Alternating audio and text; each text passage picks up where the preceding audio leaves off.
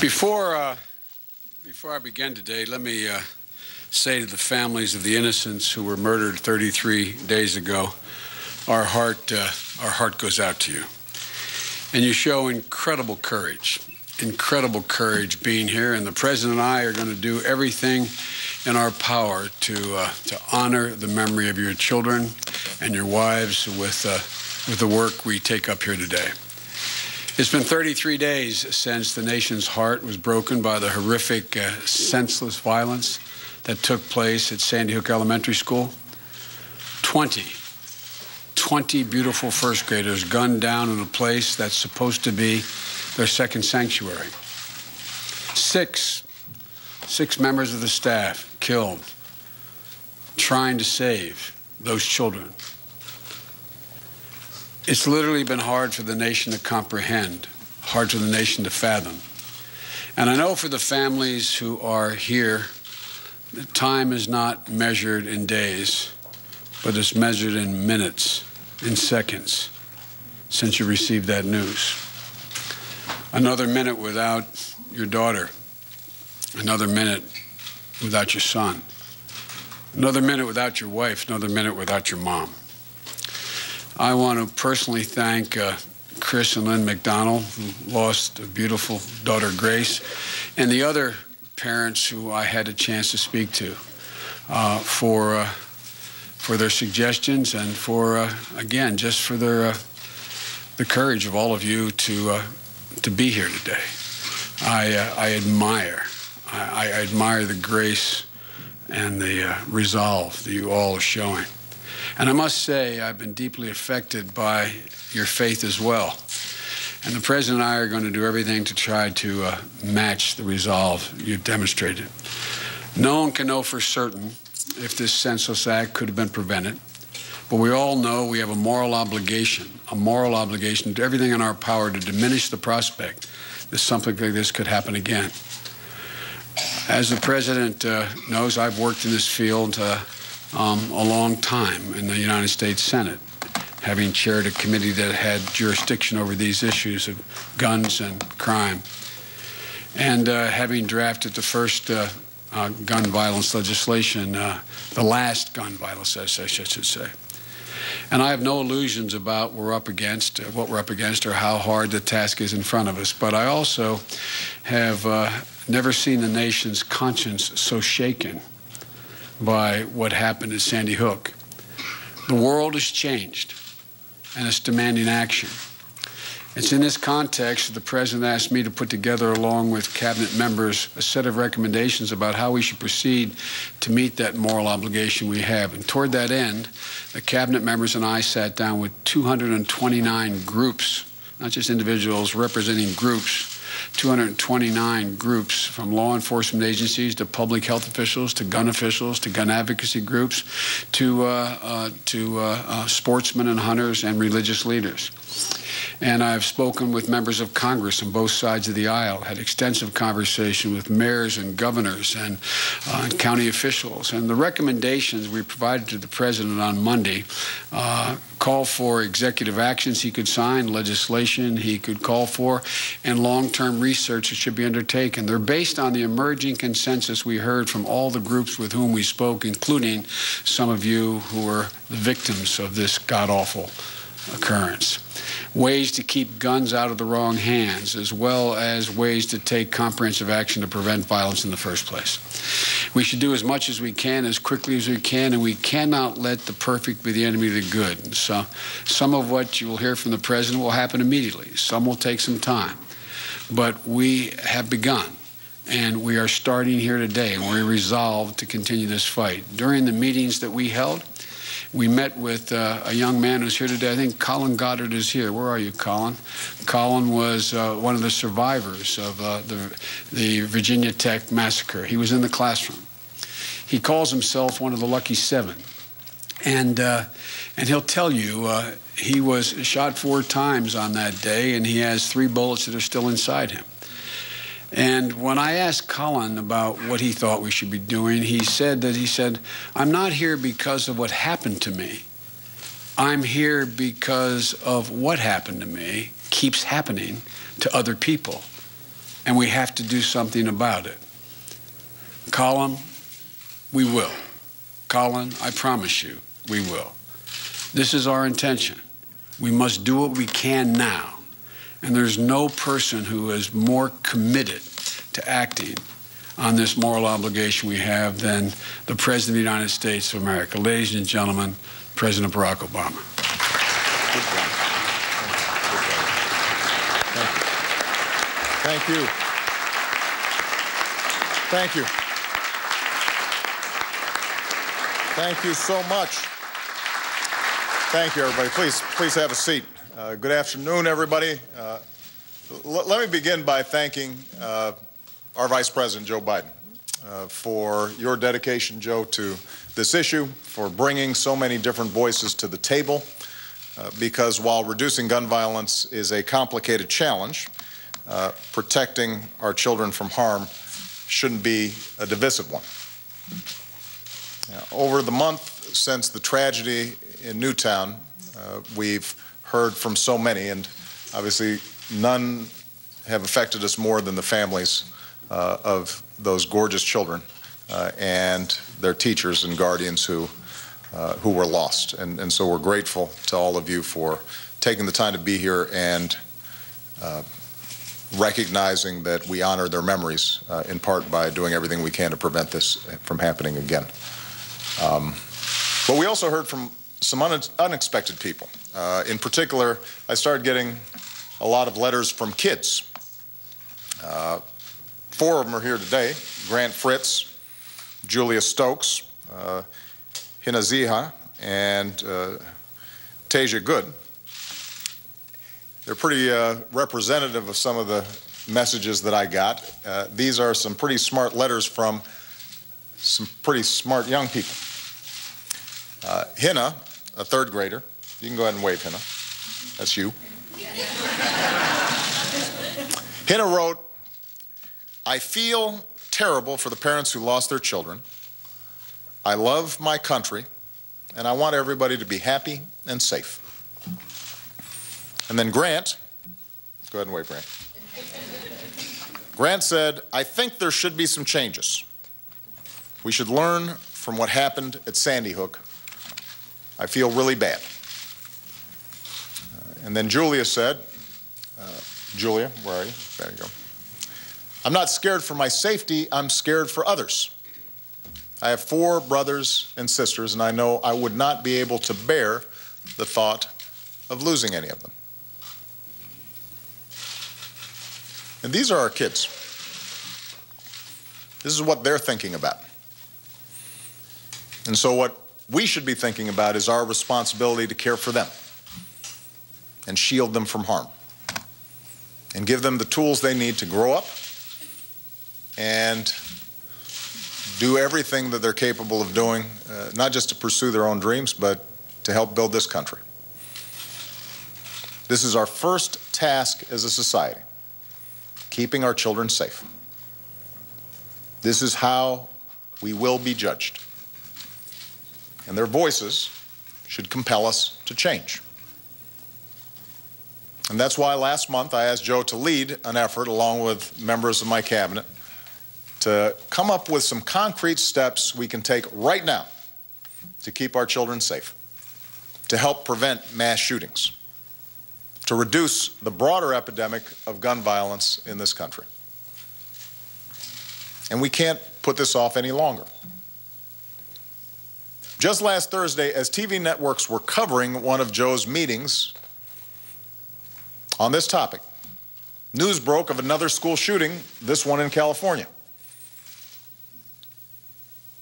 In the month since 20 precious children and 6 brave adults were violently taken from us at Sandy Hook Elementary, more than 900 of our fellow Americans have reportedly died at the end of a gun. 900 in the past month. And every day we wait, that number will keep growing. So I'm putting forward a specific set of proposals based on the work of Joe's task force. And in the days ahead, I intend to use whatever weight this office holds to make them a reality. Because while there is no law or set of laws that can prevent every senseless act of violence completely, no piece of legislation that will prevent every tragedy, every act of evil, if there's even one thing we can do to reduce this violence, if there's even one life that can be saved, then we've got an obligation to try. And I'm going to do my part.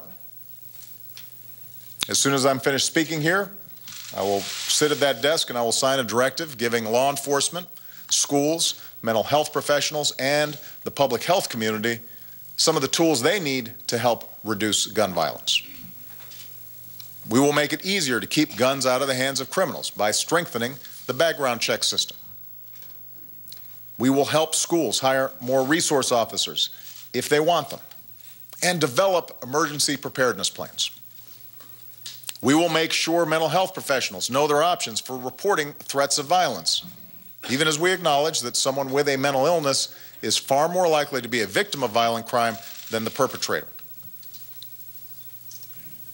And while year after year, those who oppose even modest gun safety measures have threatened to defund scientific or medical research into the causes of gun violence, I will direct the Centers for Disease Control to go ahead and study the best ways to reduce it. And Congress should fund research into the effects that violent video games have on young minds. We don't benefit from ignorance. We don't benefit from not knowing the science of this epidemic of violence. Now, these are a few of the 23 executive actions that I'm announcing today. But as important as these steps are, they are in no way a substitute for action from members of Congress. To make a real and lasting difference, Congress too must act. And Congress must act soon. And I'm calling on Congress to pass some very specific proposals right away. First, it's time for Congress to require a universal background check for anyone trying to buy a gun.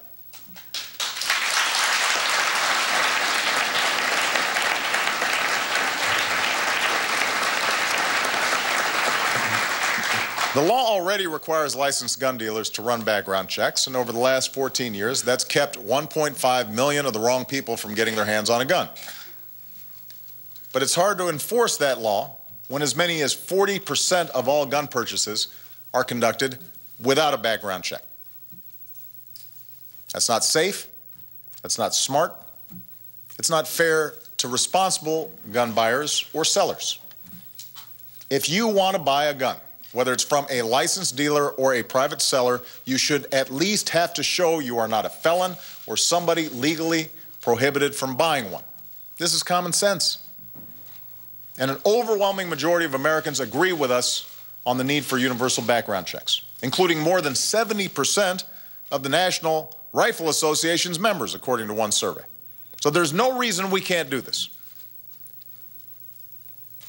Second, Congress should restore a ban on military-style assault weapons and a 10-round limit for magazines.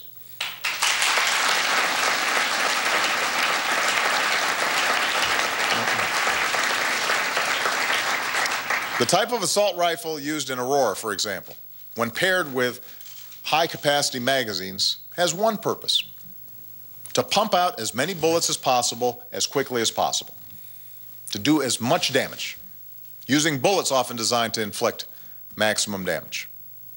And that's what allowed the gunman in Aurora to shoot 70 people. 70 people, killing 12 in a matter of minutes. Weapons designed for the theater of war have no place in a movie theater. A majority of Americans agree with us on this. And by the way, so did Ronald Reagan, one of the staunchest defenders of the Second Amendment, who wrote to Congress in 1994 urging them, this is Ronald Reagan speaking, urging them to listen to the American public and to the law enforcement community and support a ban on the further manufacture of military-style assault weapons.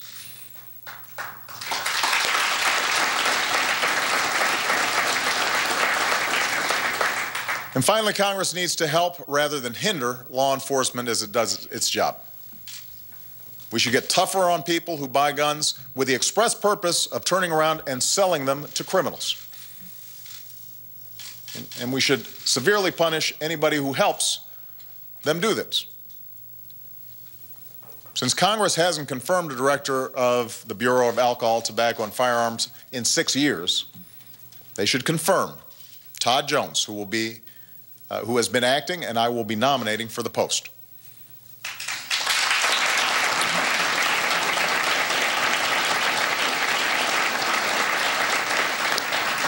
And at a time when budget cuts are forcing many communities to reduce their police force, we should put more cops back on the job and back on our streets. Now, let me be absolutely clear. Like most Americans, I believe the Second Amendment guarantees an individual right to bear arms. I respect our strong tradition of gun ownership and the rights of hunters and sportsmen. There are millions of responsible, law-abiding gun owners in America who cherish their right to bear arms for hunting or sport or protection or collection. I also believe most gun owners agree that we can respect the Second Amendment while keeping an irresponsible, law-breaking few from inflicting harm on a massive scale. I believe most of them agree that if America worked harder to keep guns out of the hands of dangerous people, there would be fewer atrocities like the one that occurred in Newtown. That's what these reforms are designed to do. They're common sense measures. They have the support of the majority of the American people. And yet, that doesn't mean any of this is going to be easy to enact or implement. If it were, we'd already have universal background checks. The ban on assault weapons and high-capacity magazines never would have been allowed to expire. More of our fellow Americans might still be alive, celebrating birthdays and anniversaries and graduations. This will be difficult. There will be pundits and politicians and special interest lobbyists publicly warning of a tyrannical, all-out assault on liberty. Not because that's true, but because they want to gin up fear or higher ratings or revenue for themselves. And behind the scenes, they'll do everything they can to block any common sense reform and make sure nothing changes whatsoever. The only way we will be able to change is if their audience, their constituents, their membership says this time must be different. That this time we must do something to protect our communities and our kids. I will put everything I've got into this, and so will Joe. But I tell you, the only way we can change is if the American people demand it. And by the way, that doesn't just mean from certain parts of the country. We're going to need voices in those areas, in those congressional districts where the tradition of gun ownership is strong, to speak up and to say this is important. It can't just be the usual suspects. We have to examine ourselves and our hearts and ask ourselves what is important. This will not happen unless the American people demand it. If parents and teachers, police officers and pastors, if hunters and sportsmen, if responsible gun owners, if Americans of every background stand up and say, enough. We've suffered too much pain and care too much about our children to allow this to continue, then change will come. That's what it's going to take. You know, in the letter that Julia wrote me, she said, I know that laws have to be passed by Congress, but I beg you to try very hard.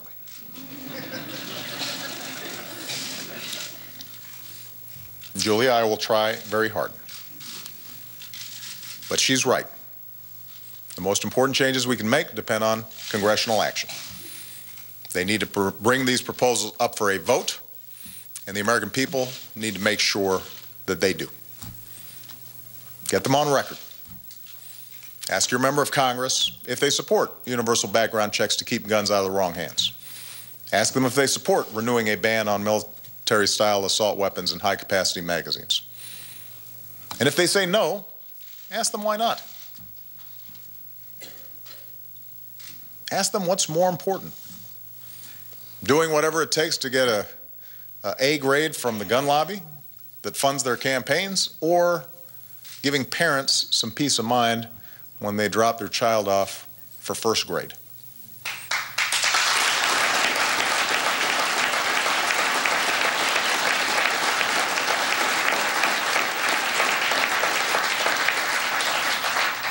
This is the land of the free, and it always will be. As Americans, we are endowed by our Creator with certain inalienable rights that no man or government can take away from us. But we've also long recognized, as our founders recognized, that with rights come responsibilities. Along with our freedom to live our lives as we will comes an obligation to allow others to do the same. We don't live in isolation. We live in a society, a government of and by and for the people.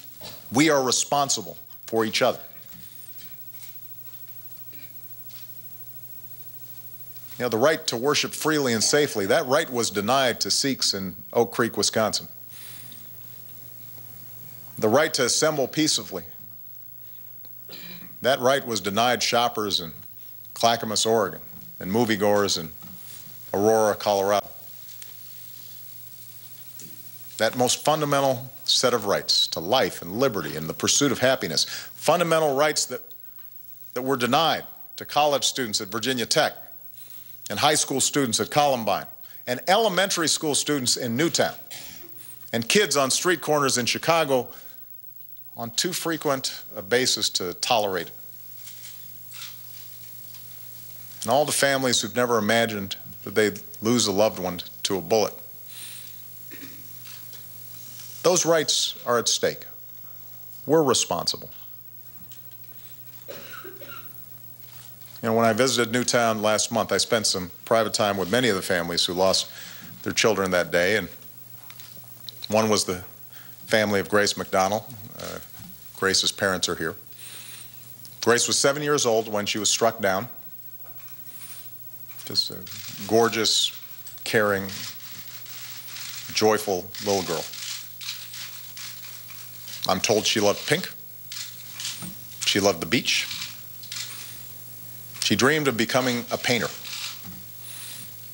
And so just before I left, Chris, her father, gave me one of her paintings. And I hung it in my private study just off the Oval Office. And every time I look at that painting, I think about Grace.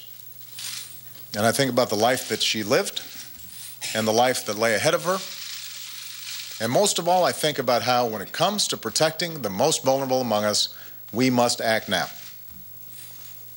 For Grace. For the 25 other innocent children and devoted educators who had so much left to give. For the men and women in big cities and small towns who fall victim to senseless violence each and every day.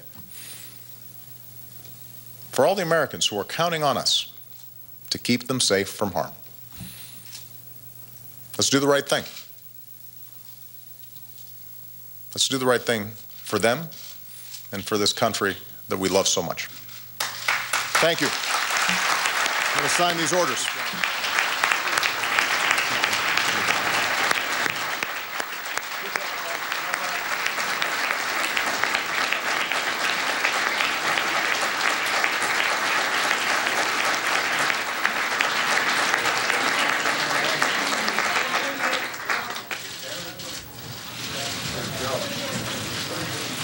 You guys left-handed?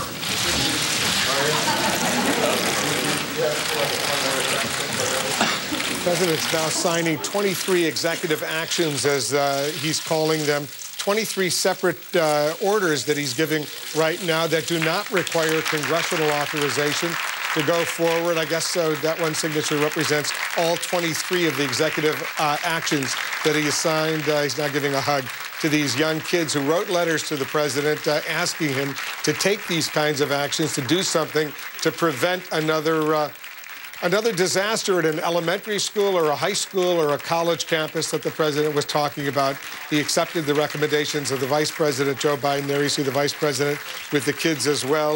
Let's talk a little bit about what we have just seen. Gloria Borger's here. John King is with me as well. Gloria, first to you. These 23 actions, and they represent everything from issuing a presidential memorandum to require federal agencies to make relevant data available to the federal background check system, to going ahead and actually nominating a director of the Bureau of Alcohol, Tobacco, and Firearms. He's got a lot of specifics in here. He can do this without legislation, but the big stuff requires legislation. Yeah, the big stuff requires Congress to act, as he pointed out. And I think what we heard today was a president who said to us, I'm putting everything I've got behind this. I intend to use whatever might this office holds. But he was also a president who made it clear that he understands the political realities of all of this, that it's going to be difficult for members on his side of the aisle, as well as Republicans, to sign on to something like renewing the ban on assault weapons.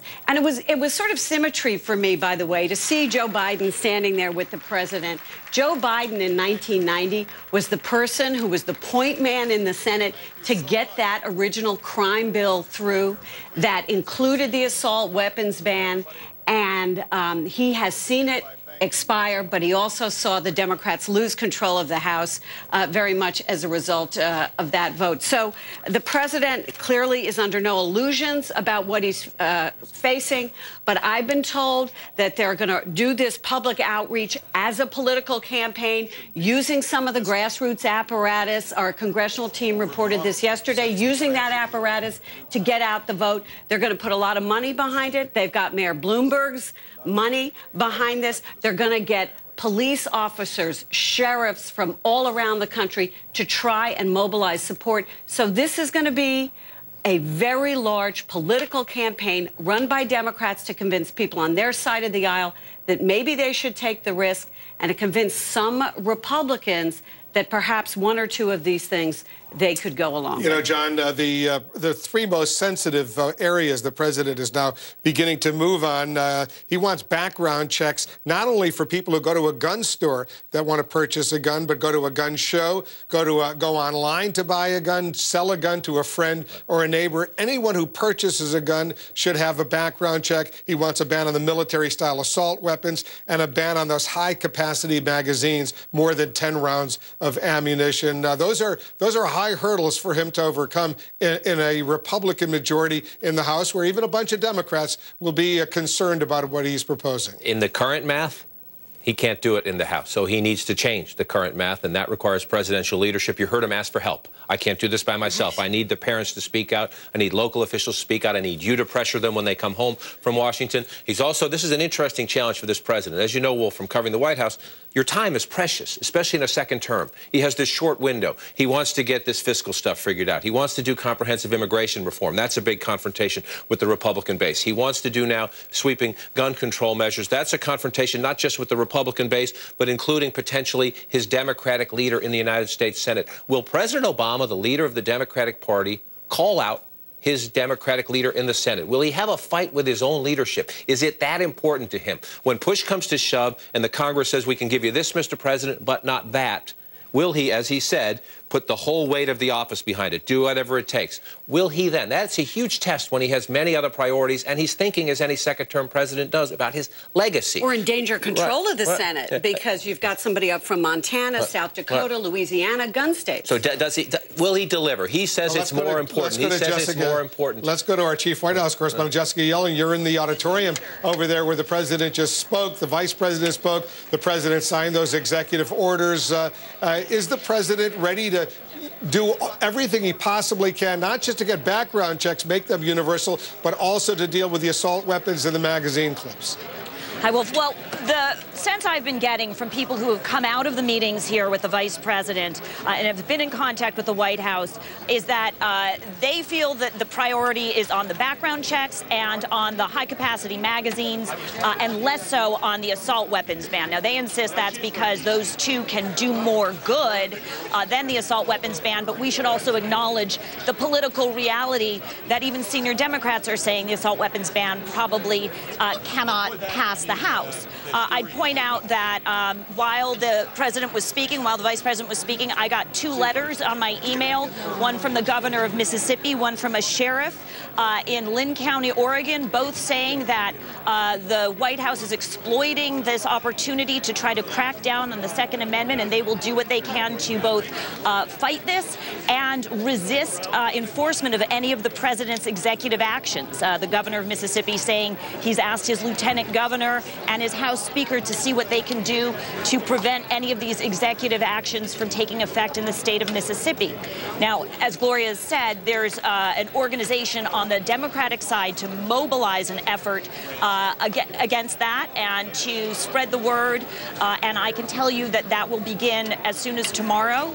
The Organizing for America is involved in many of the grassroots groups, but the White House can't coordinate with them. So it's sort of a diffuse effort that has to take place out in the country by these groups separate from the White House. One other point I'd make, Wolf, which is that we're told that in terms of new monies going to gun safety efforts, the White House is asking for some approximately $500 million in the 2014 budget that would go to new things, including school safety, improved research from the Centers of Disease Control, and more measures for school counselors and school resource officers, Wolf. The research is a sensitive issue. Asking questions about gun safety, by and large, those kinds of questions from the Centers for Disease Control, for example, were barred, but now under this new executive order the president has just signed, people will be able to go ahead and ask those kinds of questions, do that kind of research. It's a sensitive subject. I want everyone to stand by. We're getting reaction from all sides. It's coming in quickly, much more of our special coverage right after this.